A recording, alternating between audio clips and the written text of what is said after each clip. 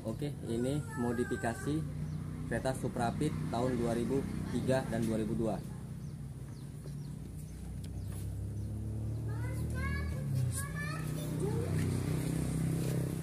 Kita memasang kopling,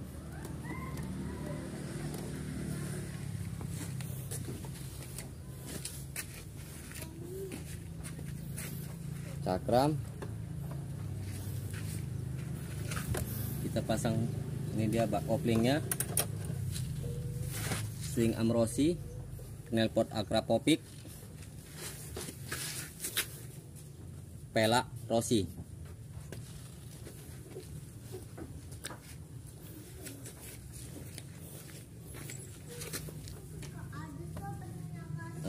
Shock breaker kita pakai shock MotoGP. Filter minyak kita pakai KA, dia terbuat dari kaca bukan plastik. Shock depan kita pakai Sunsko.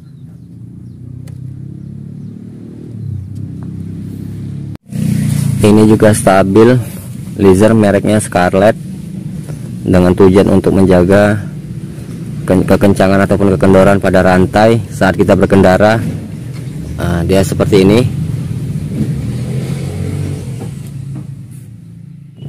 Untuk mesin kita masih mesin standar ya, kita karena bukan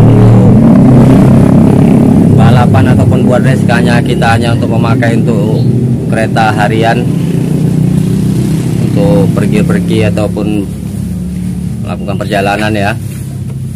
Kita bukan untuk ngetrek ataupun sebagainya lah, pokoknya bukan untuk balapan ataupun apa, kita hanya untuk modifikasi saja.